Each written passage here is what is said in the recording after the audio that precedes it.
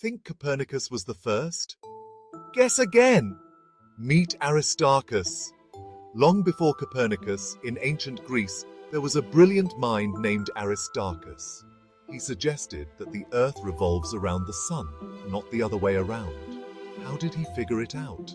Aristarchus observed that the Sun is much larger than Earth, and reasoned it made more sense for smaller bodies to orbit larger ones. Genius, right? In a time when everyone believed the Earth was the universe's center, Aristarchus stood his ground.